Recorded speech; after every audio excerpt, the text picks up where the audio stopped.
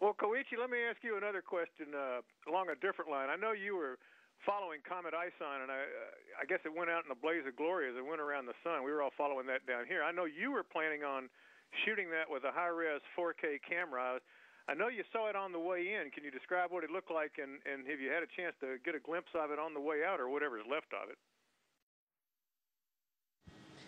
Actually, the last time that I saw using the camera was already about 5 days ago, and it was really small, and I just saw it just before sunrise and just following the Mercury, and it was a very small tail, but it looked really vivid, and I was very lucky to be able to see such a dynamic event of the universe and comet, disappearing, when it goes around the sun. So I just felt that how small we are, and then we were so lucky to be able to see that event while we were up here on board the station.